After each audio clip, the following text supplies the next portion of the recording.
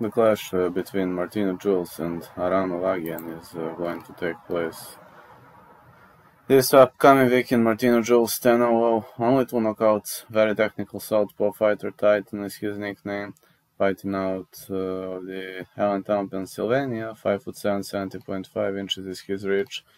He outworked Halim Yomakono, Pablo Kupul, Eric Maniquez, Michael Stout, Felix Sosa. I mean, these were not like super great guys. He's now fighting Aram Avagyan.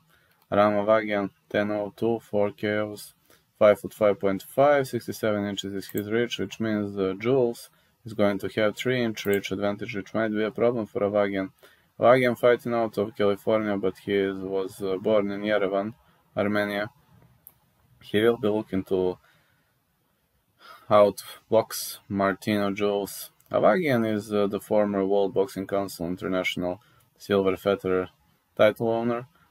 Got to say that he defeated Francisco Esparza, Dagoberto Aguero, Jose Nunez. He fought to draw against Jose Nunez, and we will see how is this fight gonna go. I have a feeling that Aram Avagyan is hitting way harder.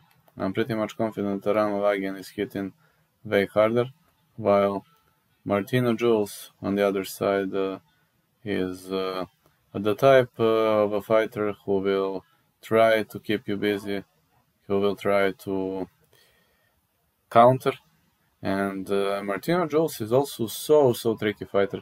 Just like any southpaw, he can move to the side and hit you with a big left. Avagyan will be trying to get into the clinch and to get the best of it, so it's gonna be a very hard fight for both fighters. I mean, both of them are very skillful, but when I look at the competition, I think Avagyan fought better fighters: Jose Nunez, Dagoberto Aguero, Francisco Esparza, Evgeny Smirnov, Burgut Khojiboyev. These were all very big names. I mean, good names, let's be honest.